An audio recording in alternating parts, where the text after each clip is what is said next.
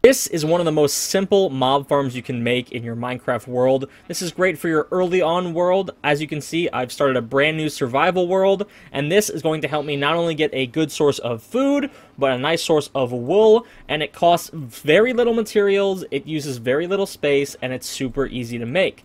So, here's what you need. You're going to need one chest, one hopper, a single fence block, preferably a wood fence block, one single stair block, about probably 10 building blocks, and then a bucket of water. Once you have all your materials, and again, this is a very small material list, you're going to gather them, and you're going to go to an area. You're going to need a small space. We're going to want to start this farm. As you can see, I'm putting this farm right next to where I kind of started my basic survival base. You're going to start by digging a 1x2 hole into the ground, or if you can build it up, that's fine. You're going to take your chest and place your chest in one of these blocks, and then grab your hopper and place your hopper facing into the chest. So it should be a hopper facing into the chest, and then once you have that, take a building block and put it on 3 of the 4 sides of the hopper, leaving the chest space open above. Now take a temporary block, place it next to the chest, grab your stair block, and place it upside down over the chest.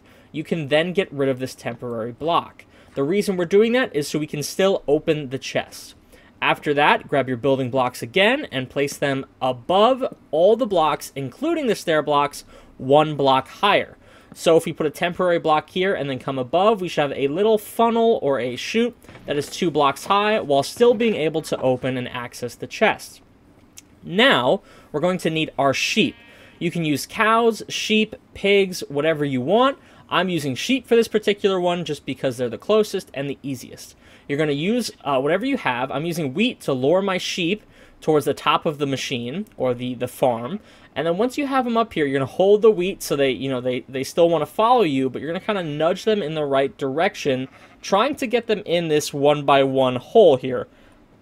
This is going to be probably the worst part of the farm, just because it's just annoying. I found that if you kind of crouch and go around the perimeter of the farm and kind of just circle around them, they will eventually just fall in. So it's just a matter of time. As you can see, that one plopped right in, and then you just need 2 to start this farm. If you have only 1, it's not going to work. So now that you have 2 mobs in, that's all you need.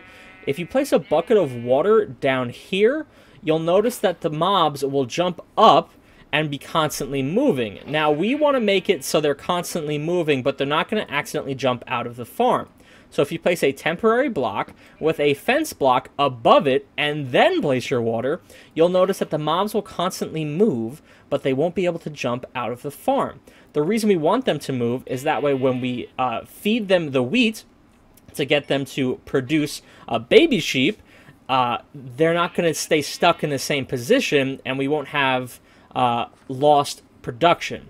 So once they produce 1 baby, you're going to continue to breed them until they produce up to 22 mobs. At that point, you'll notice as you give them wheat, they'll start killing off the oldest sheep, and then all the loot will be transferred into this chest. So you start off with 2, and you constantly give them more and more wheat until it starts to work. And then it simply just crushes the eldest mob and makes this the most simple farm you can possibly make. 2 sheep and some wheat and a couple of building blocks.